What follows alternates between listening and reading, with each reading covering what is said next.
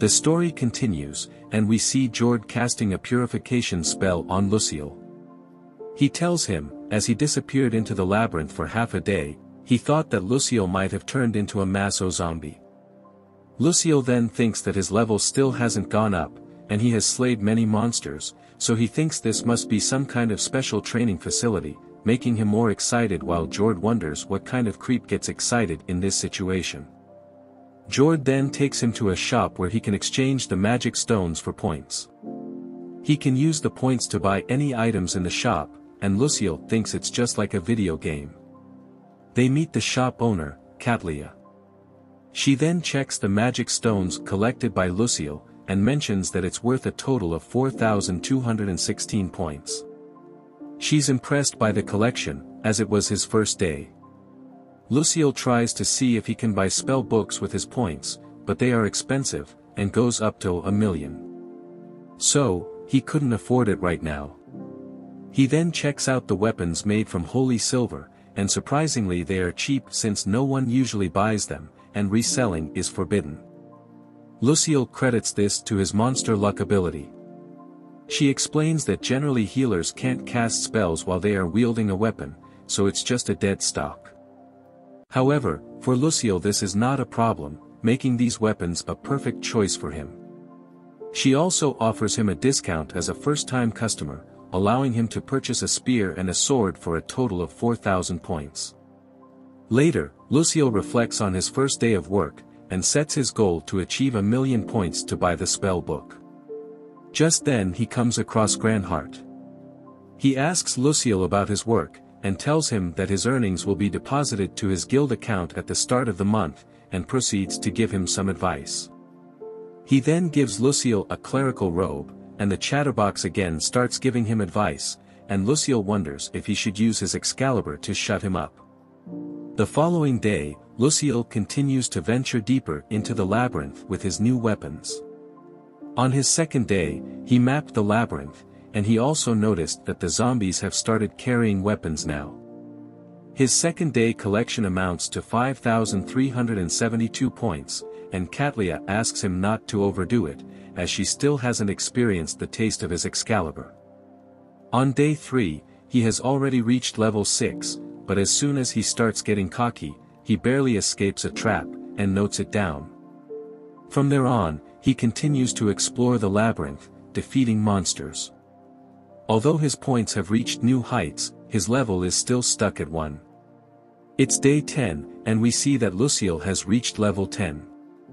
He defeats a group of monsters with his purification attack, and is thankful for such a cheat skill, as he would have been wasted long ago without it. As he searches for the next level, he encounters the boss room but decides to come back later.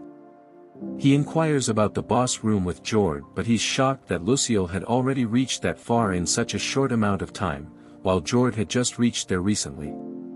On the next day, Luciel goes to the boss room. He has prepared for the boss fight, and has also spent 50,000 points on the new bow just for the battle. He hopes to get some special reward when he defeats the boss, and goes inside after chugging down Substance X. Inside, he encounters a large group of monsters. When he tries to cast his purification spell, he's shocked that his magic is blocked.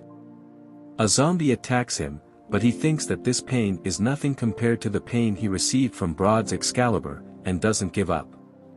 He focuses his magic on the sword, and starts attacking the monster. Eventually he defeats them all, but he still can't use his magic. Just when he thought it's over, the boss appeared. The undead boss is called White. Luciel tries to attack it with his bow, but it dodges his attacks. Luciel realizes that he is afraid of the holy silver weapons, so he still has a chance to defeat the boss. He plans to attack the boss while it's casting the spell. When the boss tries to cast a spell, Luciel shoots an arrow to distract him, then attacks him with his sword, but it wasn't enough to kill the monster. He then attacks him with his spear, and cuts his head off with his sword, finally defeating the boss. After his victory, he realizes that he can use magic again, and use it to heal himself. As he's about to leave, a hidden staircase appears, but Luciel has learned his lesson, so he decides to visit it later.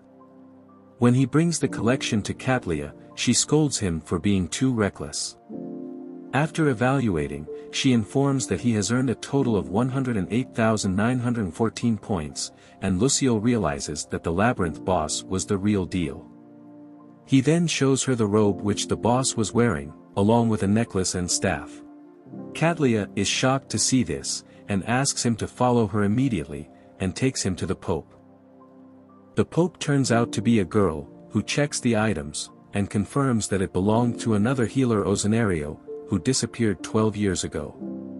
She tells him that the necklace reduces the magic consumption by half, and the staff disables the magic. She wishes to purchase these from Luciel, and he agrees, but requests for a magic bag with larger capacity. The Pope agrees, and gives him a magical sack which can hold items as much as this room. As they leave the Pope's chamber, Luciel wonders if that was too cocky, but Katlia states it's fine, but her expression doesn't seem to match her statement. This is where the video ends. Thanks for watching, and see you in the next episode.